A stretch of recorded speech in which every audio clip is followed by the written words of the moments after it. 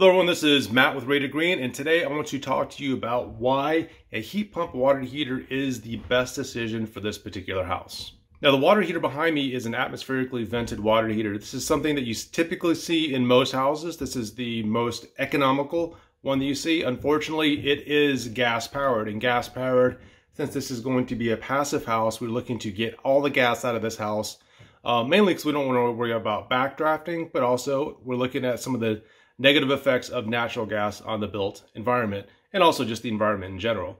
So let's look at some of the options that we have. Now, there's tankless water heaters.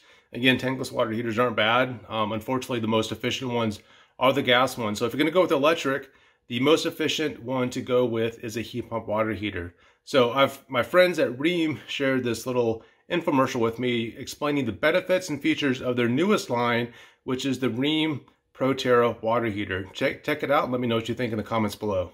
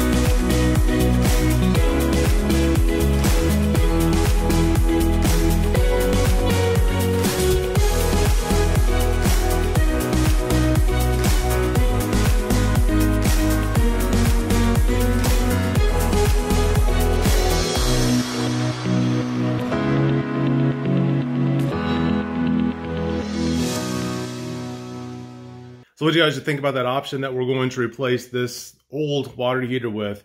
I personally like the leak detection, because if you're going on a vacation, and the fact that sometimes water heaters can leak when you're on vacation, that this is a very good thing that will notify the app on your smartphone or whatever device that you connect it to, and you know instantly that you have a leak in the house and you can take care of it.